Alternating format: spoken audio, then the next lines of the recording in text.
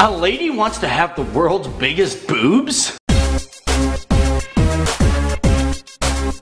Alright, let me know. For you guys out there, do you like them big or small? And as for you ladies, are you happy with the size of your cleave? As for me, I'm still growing mine. Hello, hello. So this story is about a lady by the name of Lacey Wild, and she wishes that she could have triple Qs. That's right, I said triple Qs. So Lacey Wild, she's age 45, she's a mama, and she is proud to be plastic. Now the funny thing about this story is the fact that we're talking about boobs, and her name is Lacey Wild, with 2 D's at the end. So yeah, she wants to get triple Q breasts. Now, quick question, how do you get bras the size of triple Qs? Here's an interesting fact about Lacey. As a matter of fact, her breasts are so big that she's actually had to have an internal bra put in so the skin can still hold on to her breasts. That's kind of disgusting if you ask me. It's kind of a little unnatural. So she admitted her need to get these bigger boobs all on that show, My Strange Addiction. Currently, she has spent over $250,000